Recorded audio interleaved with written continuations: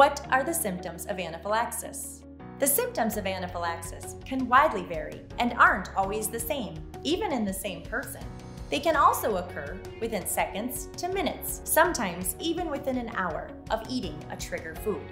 Symptoms can range from simple fussy behavior in toddlers to unexplained quietness in preteens to panic in adults. We should watch out for any behavior or symptom that is unusual for the individual person. But there are 3 classic symptoms that we see in many people.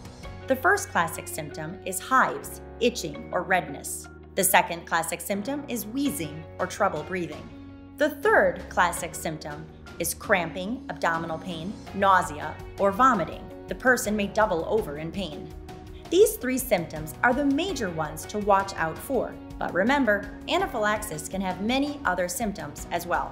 Some of these symptoms include itchy lips, mouth, throat, or ears, flushed or swollen eyes or face, a feeling of distress or impending doom, low blood pressure, lightheadedness, or fainting. Kids may say things like, "My throat feels thick," or "It feels like something is poking my tongue." Some kids may become very quiet as they don't feel well and don't understand why. Others may become fussy. Not everyone will react the same.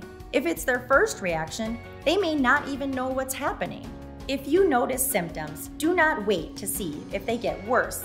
Epi first, epi fast. Epinephrine is not dangerous to administer. You will not harm a person by giving them epinephrine, but you may save their life.